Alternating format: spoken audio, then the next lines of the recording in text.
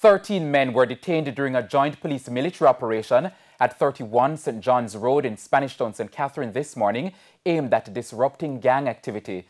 The police also seized a bulletproof vest and ammunition.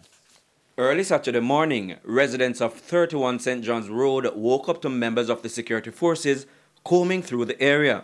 Their target, members of the wildlife and unruly gangs that have been wreaking havoc in the community recently. Would have taken to custody 13 men from the community, or both communities, 4 of which are persons of interest and have been played a major and significant role in the increase of criminal incidents of violence, and 1 person who's wanted for shooting.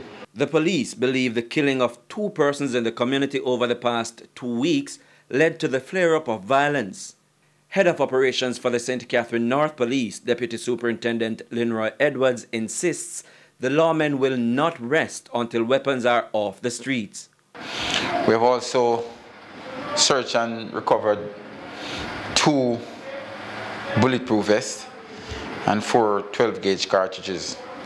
Of course, we are very much aware that there are high-powered weapons in these communities, and our search did not unearth any. However, we'll be relentless and continuous in our approach to recovering these weapons.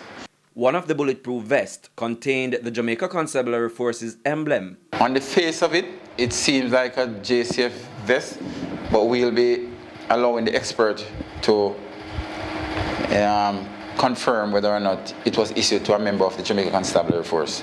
DSP Edwards says other persons of interest have until 5 o'clock Monday morning to report to the police. We want to reassure the law-abiding and decent citizens of these communities, 31 St. John's Road and the wider Homestead communities, that we are here to protect and serve them, and we'll protect them as best as possible to prevent these dangerous criminals from making their lives uncomfortable. Prince Moore, TVJ News.